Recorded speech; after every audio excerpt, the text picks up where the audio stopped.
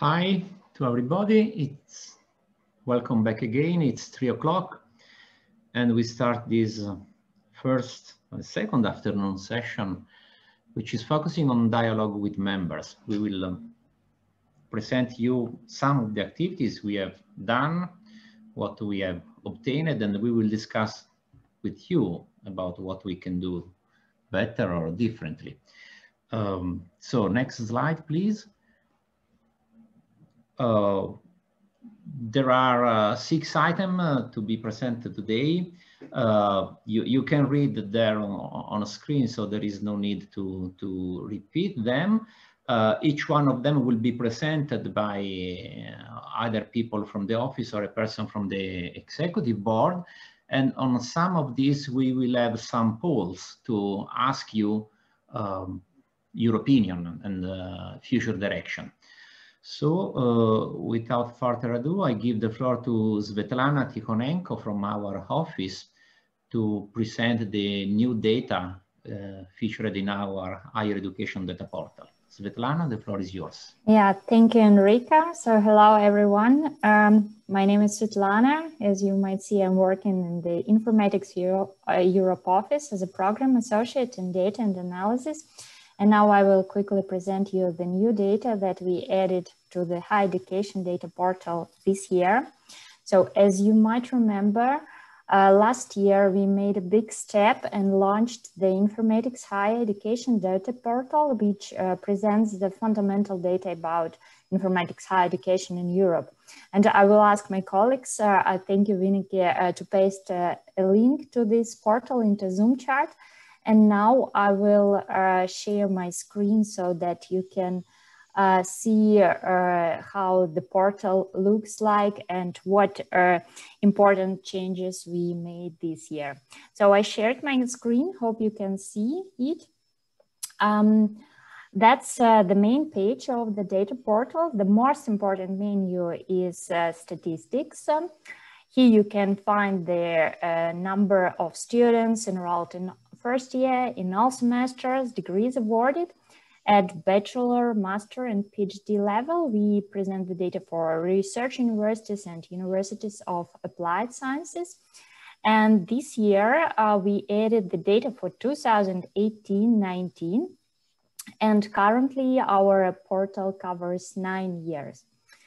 Another big improvement we made this year, we included 2 large new countries that we were missing so far. It's France and Turkey, and I would like to thank our colleagues from these countries who helped us to find the right data and to interpret it. And just a reminder, you can further click and add some other countries, either from the table or from the map. You can exclude some years, include them afterwards, and you will see some nice infographics on the right part of the screen. Just a short reminder, please always pay attention to the bottom part of the screen where we show the footnotes. They're quite important because they show and explain which data is given. You know that each country has its own peculiarities, and here we explain what are the differences, what important changes have been across years. So please pay attention to them before drawing any conclusions when you compare the data. Now I'm back to the main page of the data portal. By the way, this year we added the navigation menu, which can help you to easily navigate between different sections of the data portal. So the 3 new menus are the first one is higher education systems. Here you can learn more about different peculiarities of higher education systems in each country. And currently we cover 23 countries across Europe. The next menu is academic positions and titles, where we show a comparative analysis of some key academic positions, PhD and postdoc, and professor. So let's click first on PhD and postdoc, and here you will see the job titles in national languages for PhD candidate and postdoctoral researchers. And when you click on a country name, you can learn more details, how these positions are organized, and so on. So the same principle is for academic positions and titles at professor level. Here we follow the nomenclature of assistant, associate, and full professor, but of course in some countries there is no direct correspondence with this nomenclature. But again, whenever you click on a country name, you can learn more about these academic positions. And now I'd like to show the last but not the least menu, which shows probably the most interesting and controversial information. It's about academic salaries. And here we report estimated salaries for PhD and postdoc and for professors. Let's again click first on PhD and postdoc. And here you will see the table with estimations of minimum and maximum yearly salaries in euro. We report gross salaries, and we really want to draw your attention that the salaries comparison is only meaningful when you read the country-specific notes that can be found below the table. So please read them carefully. And the same principle is for academic salaries of professors at various ranks. Again, here reading the explanations below the table is really important because we cannot consider all taxation or pension or social fare differences across countries. In addition, they might be different bonuses, special allowances, or project grants paid to academics, which can make actual salaries earned by professors even higher. So again, in short, when looking at salary comparison, please always check the country notes below the table. So that's the main improvements. And I would like just to tell you once again that members of Informatics Europe have a special benefit. They can download the data, the statistics that we are reporting. You can click just here, download data, and you can learn how to do that. If you have any questions or issues, please always feel free to contact me.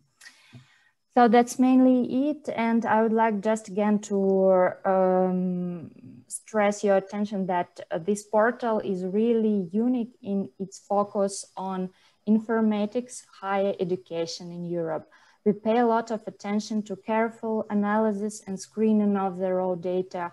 We are consulting with academics from informatics field in different countries. So this is very reliable and valuable source of information, and we invite all interested people to use it. And again, if you have any questions or need more information, please always feel free to contact me. So thank you for your attention.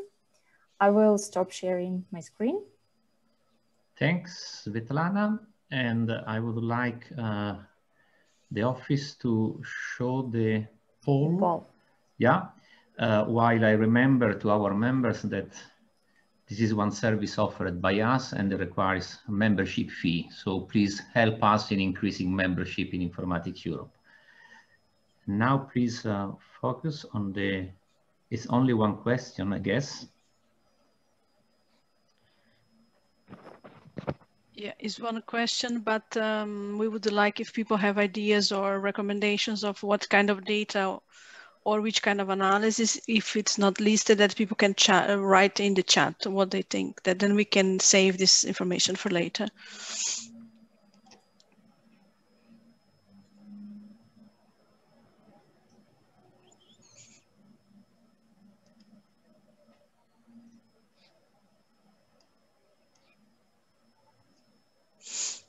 So we leave you some time to reflect on the question and maybe provide us with suggestion, which is important because we would like to do what you find helpful. So if you don't tell us what can be helpful to you, we cannot help you. So don't be shy, don't be like students in a class, and right suggestion and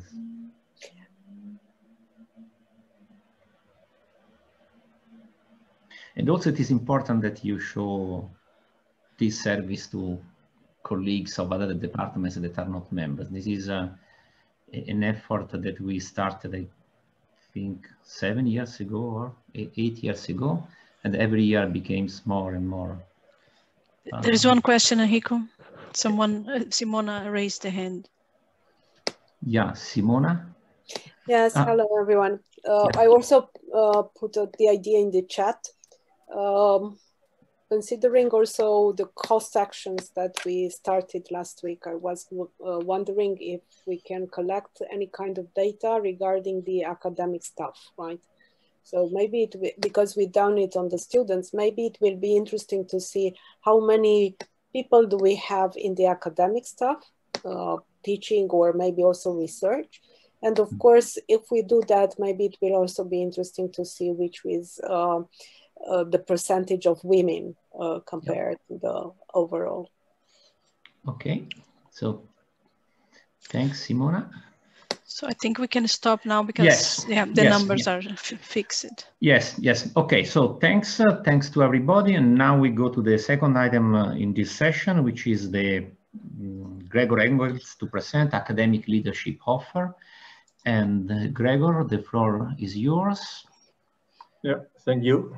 You're welcome. Yeah, I'm Gregor Engels. I'm also a member of the executive board, and I now present today kind of new service we are offering to all members and even also to non-members of Informatics Europe. The last 2 years we started that we on the Monday workshop, the Dean's workshop, we also went in the direction that we offered some courses on personal development, career development, and or academic leadership approaches, and we got quite positive feedback. So now we decided within Informatics Europe to offer kind of courses, webinars on this topic. And we started this year, please next slide, first with a kind of webinar. And I have to say, unfortunately, also due to Corona, we couldn't do as much as we wanted to do. Of course, the idea was to have those face-to-face seminars, but we had to move everything to the web,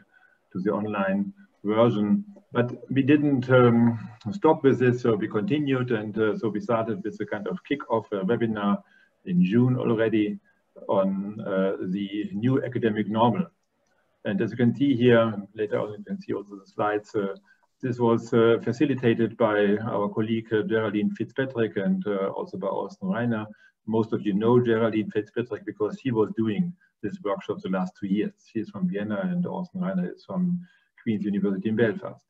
In this webinar, we also had a seating talk by Matthijs Baal from the University of Lincoln, the UK, about academia beyond COVID-19. Because everything now is influenced by this COVID-19 situation, and so we have to understand what will be our future life in this situation as a researcher. One outcome of this was, I already announced this yesterday, or made an advertisement for this. We have a new working group at Informatics Europe. You can see at the bottom on this impact of COVID-19 on informatics research, education, and academic life in general. And if you're interested, please tell me or the office that you would like to be a member of this working group, because we all have to work and to understand what is the future, what is the new academic normal for us. So this was a webinar, there was a kick-off in June, but a bigger service now is what we can see in the next slide, is an online course now where we have several sessions, 6 online sessions, and it already started in September, and people are quite enthusiastic who are following these. These are academic leaders starting with postdocs and also young professors. And so also here the idea is to understand what is more the personal situation if you are becoming an academic leader in informatics or computing. And here some contents are here mentioned, like that, for instance, you have to evaluate your own strength as an academic leader. You have to understand what are your good things where you can improve. And of course, you also get information about techniques to be better in this situation, to reflect on you and your experience, and also develop a plan for growing as an academic leader. Again, this is facilitated by Geraldine Fitzpatrick and also Rainer. And of course, our plan is to continue with this, maybe with the same topic or with other topics we'll see later in the poll. So what you can see here is that the data portal, of course, what was presented by Svetlana, is really an important service we are offering, but we would like to offer more. And so this was now a trial this year that we started with this, unfortunately a bit hindered by the online situation. But this is the strength of Informatics Europe, that we offer really services to you and to your colleagues in your departments. And it is now also here done by people from informatics. Geraldine and Austin are computer scientists or people from informatics, and they offer these services with this additional background, how to think about how to develop things to informaticians, to other people in informatics. So from informatics to informatics, this is an important service we have. If you would like to continue with this, and here we have again a small poll on the next slide, and please indicate what you would like to do. And you can see here 4 questions or 4 alternatives. What is, do you think, should be the most focus on career developments for PhDs? This is what we should offer more, or the career of emerging leaders. I think this is really also an important area where people start to rebuild up a group in this, maybe in this difficult situation of Corona. But maybe also then when you become a leader, then you will first become leader of your own research group. Later, maybe you become a leader of a department. And this is also always an important topic here in our Europe activities to support deans and department leaders. Or maybe there should be something more about diversity. Please indicate your choices here in this poll, and then I was brief, I was short. I think we can continue. Of course, if you have questions, we have a few minutes left. You can ask me. Yeah, you can make questions because there are still people answering the questions. We need to leave it open a little bit. Yes.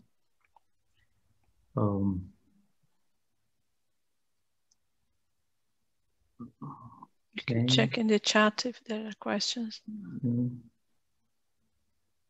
There is a remark from Linda. Okay, Linda says there's a large number of graduate courses for PhD students. Of course, this is really also what we can see in Germany. It's increasing, that people understand. We do not only have to teach, let's say, that they have to do research, but they are becoming leaders of the future, the PhD students, also postdocs. So we also have to train them. And that's true that at different places now people understand this and offer this. And but we also offer this now at Informatics Europe, I think, for a good of high quality with these people. And you always have to choose which service you use. But I think what we are offering here is really high quality and is very interesting for all people who are working in informatics.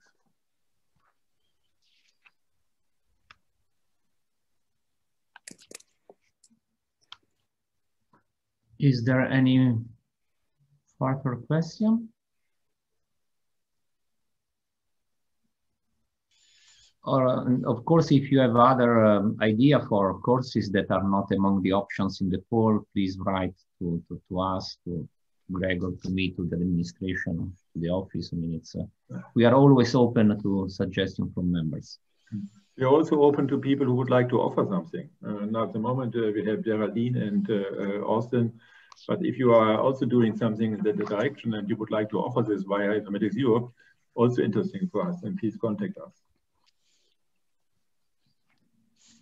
Okay, I think we can end, Svetlana, because there's no more voting. So. Okay, so let's end the poll and let's go to the next item in this afternoon session, which is an activity that we tried during this year to give more regularity, to produce a policy statement and to provide feedback to institutions.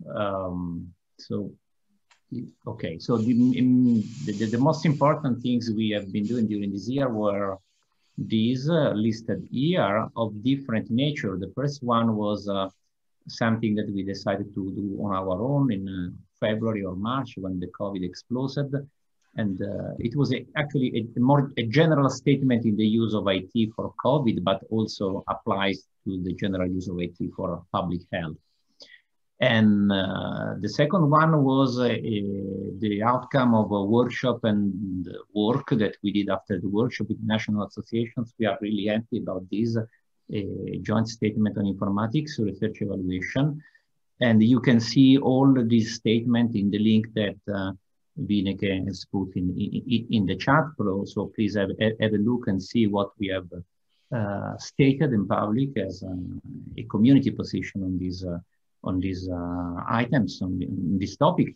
And we look forward to continue working with the National Association to do more on informatics research evaluation. There are a lot of differences among the various countries, but we think that something common can be said for the entire Europe. And as I always repeat, joining forces helps everybody to be stronger and makes our voice louder. The third and the fourth item are instead feedback that we provided to the European Union to open consultation that I say rather often they launch to the public to see what is the opinion of the community at large on some issue. And this year we have chosen a couple of them: artificial intelligence and data. I mean, the two probably hottest topic in our field that everybody understood their importance, even journalists and politicians.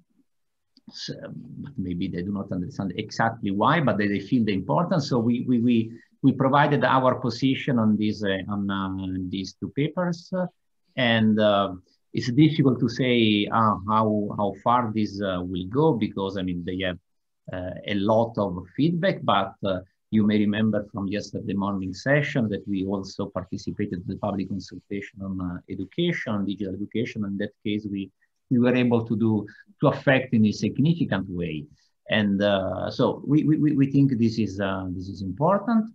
And final one was the feedback on a draft report on computing curricula, which is an effort that was started by ACM, IEEE, and other organizations to try to systematize the way computing is taught all over the world. We provided our feedback, our European viewpoint. That I mean, it was interesting because there were some differences in the way we see computing or informatics in Europe and the way it is seen in other parts of the world.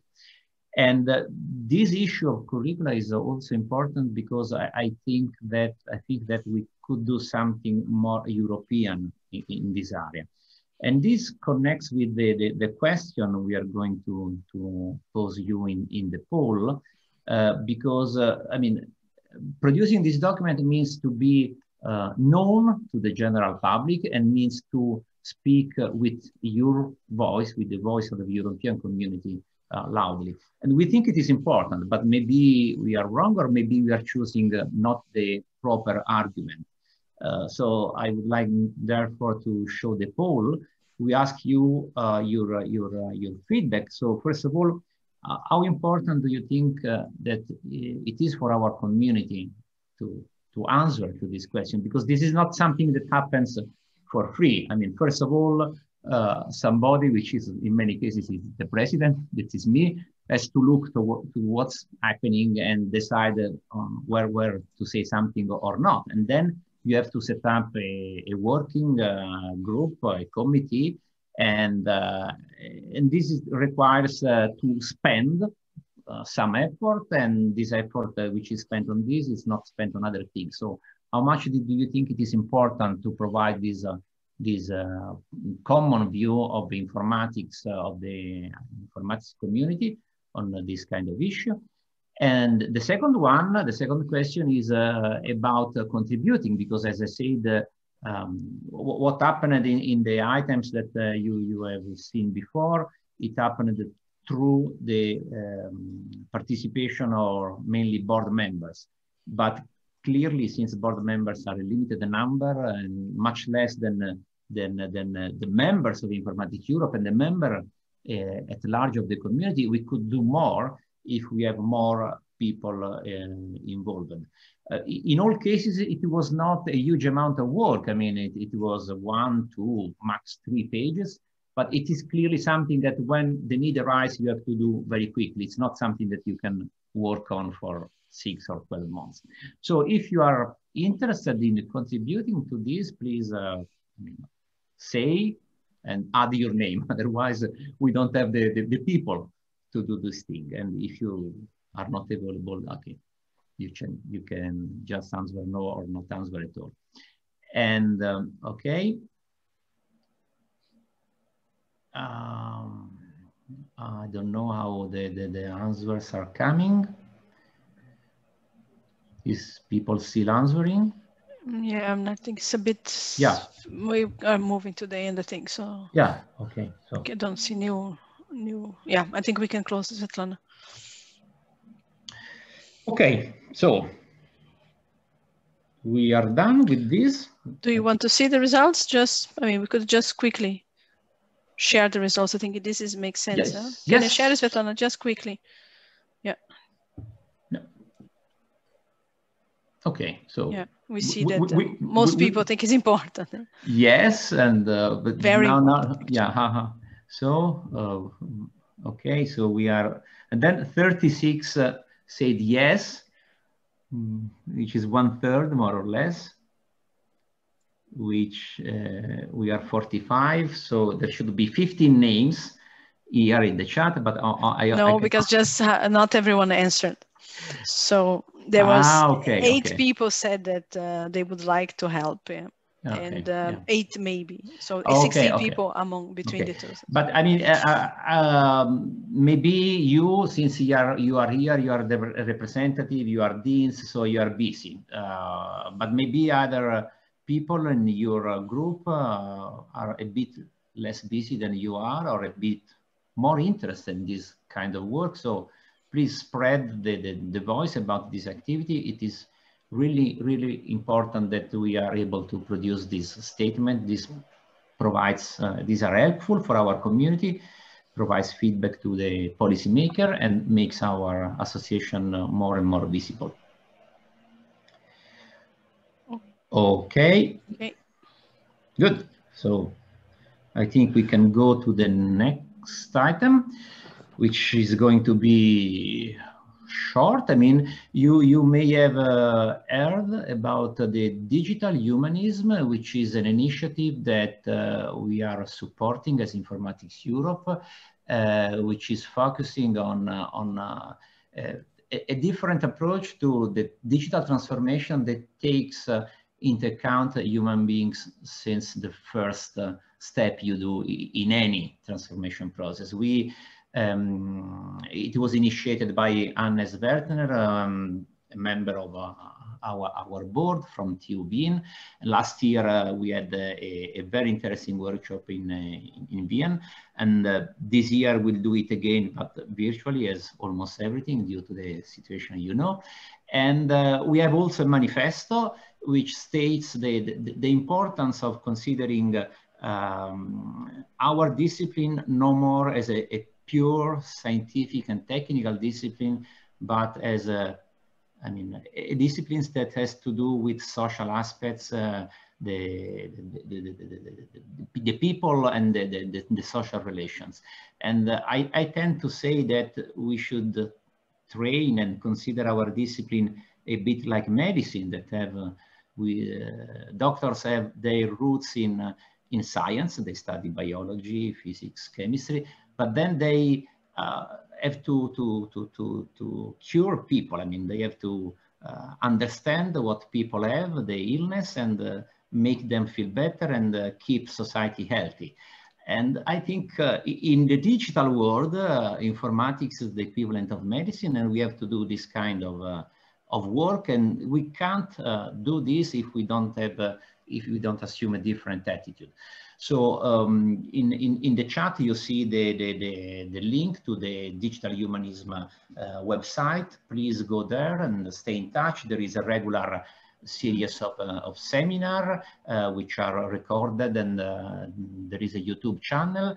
And so follow it and start thinking about this different perspective on informatics. That's it for this issue, and I think unless there is some question.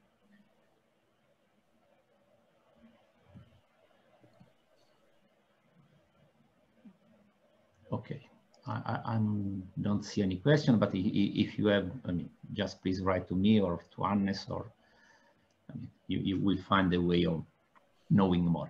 Okay, so we can go to the next item, which I think is again Gregor's time to speak. So, Gregor. Thank you, Mr. President. I will continue. Unless, okay, no. No joke, go on. Okay, I will continue. So I think what is very important for us at the Informatics Europe board and also the executive board, that we have a dialogue in both directions, that we listen to you and we hear something from you. What are your expectations? What are your requests? What do you expect from paying your fee to Informatics Europe to attend the ECSS conference and so on? So, and last year, I think we started a very nice idea with this creative coffee break. It was a coffee break, maybe you remember, where we had different boards with people from the so whiteboards with people from the board, and they were speaking to you about different topics. And so today I give a short report what happened with your ideas and suggestions. So there was one board, and I will speak more about this later, by Kim Menz about the PhD student support. We had one by Erika Abraham and Letizia Yakeri about women in informatics research and education. Some was about new ideas by Enrico and me. And also was one about China relations with the European Union. And although at that time it was obvious that we should do more also in this international perspective, and not only to the west, but also to the east, to the far east. And Linda was very interested in this. And so then we, as you know, due to Corona, everything is here postponed. We tried to send Linda to China in March, but she refused to go there. And maybe you can understand that this is at the moment a little bit postponed. But of course, it is still on our agenda, and we will speak about this hopefully next year or in the coming years. And Linda is still busy with this.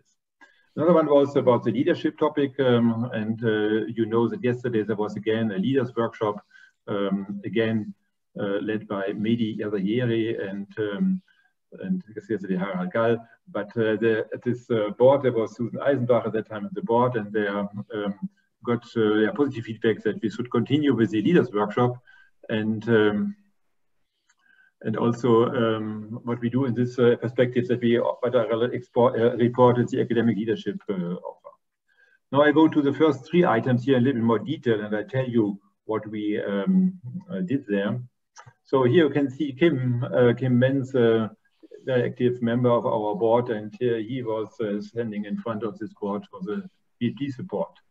And so some of your ideas was that we should improve the interrelation between industry and academia for internships and maybe even joint PhD and so on. So maybe you all know, if you look into our internal organization, we have so-called high-level activities, and each board member is responsible for such a high-level activity as a focus area we do in our work at the board. And so we defined a new one on strengthening the relations with industry. And Dick Bulterman is responsible here, and he worked on a work plan, and he started first conversations with industry on this topic. So this work is also going on, of course, also hindered by Corona, but we are busy here. Then there was an idea to improve the exchange at the European level, to become even more involved in the European level. And you know that we are always looking for new members, and we are busy with this. We were successful. You see later. We have now a cost action is working now. Of course, as we see, we have the academic leadership program again.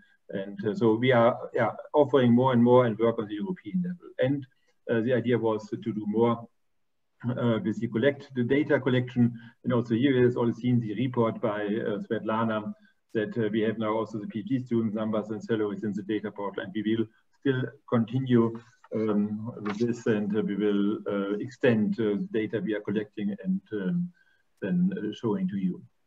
Next slide. Then there was another table on women in informatics research and education. You know that this is always an important topic at Informatics Europe. We have the WIRE group and the WIRE workshop. And here on this slide, you see Letizia in front of this board. And next to the left, you see also Geraldine, who was also there last year. And as already said, we have now the running coast action on the European Network for Gender Balanced Informatics.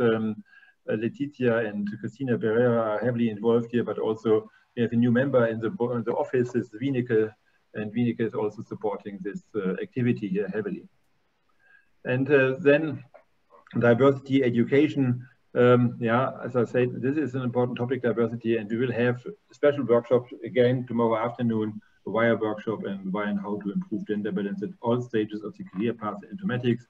You have seen that we have this Minerva Award also supporting the diversity issue. So we also took here your advice, your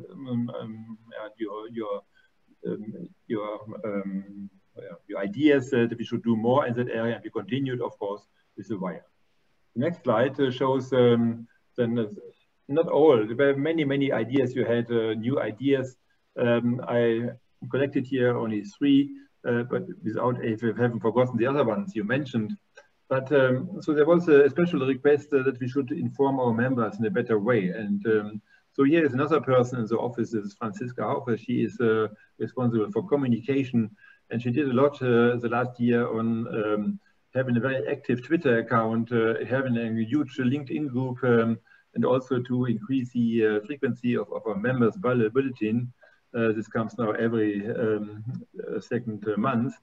But again, here I have to say we need your support. So when Franziska is sending you or your department a request, do you have anything to report on your department? Then of course we would be really happy to get this information and to put it into the bulletin so that it can be then also sent to all other members of Informatics Europe.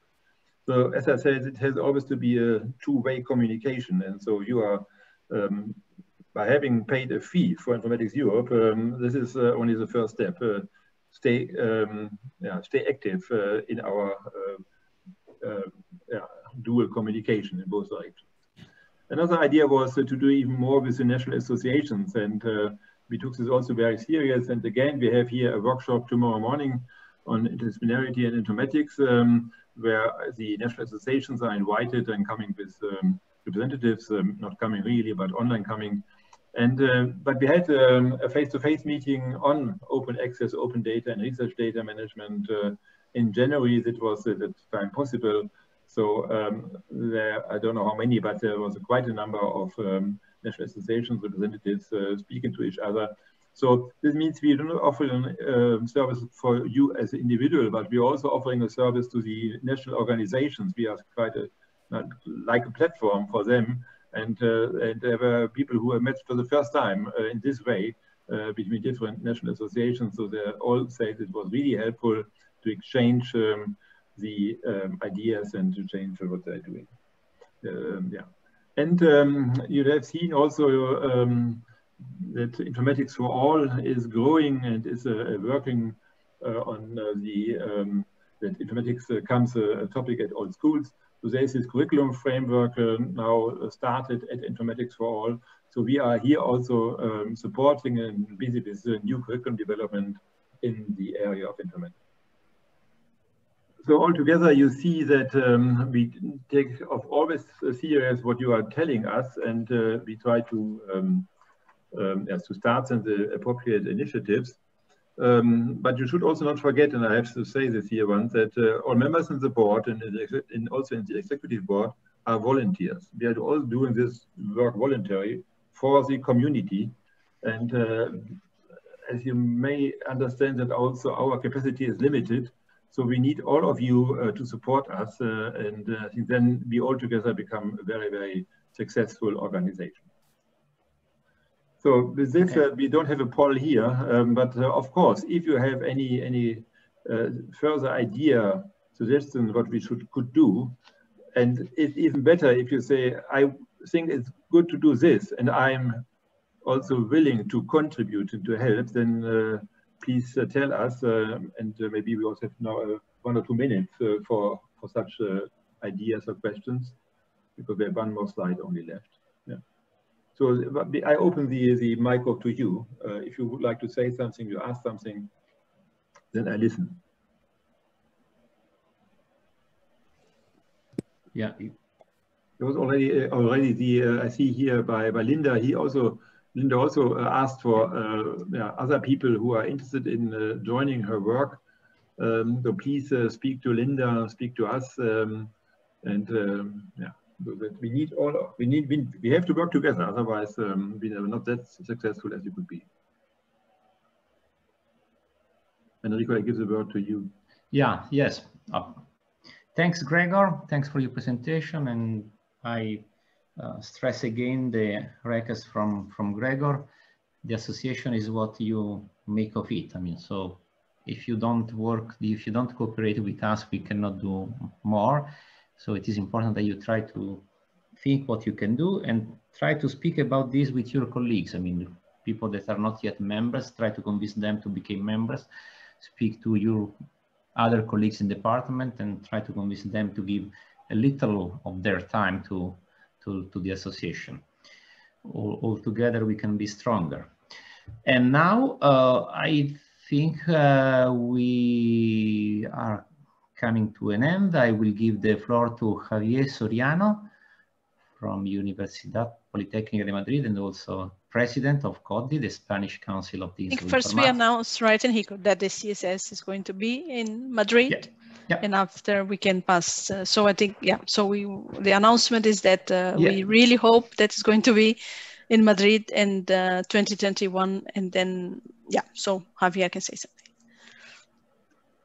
Hello, everybody. So I just want to say a few words. First of all, I want to congratulate Informatics Europe for providing such an interesting virtual space for knowledge exchange and networking. I have to say that the conference has been organized at a very high level this year, despite of the difficult time of the pandemic. So congratulations. Next year, ECSS hopefully will be hosted by UPM and co-organized by CODI.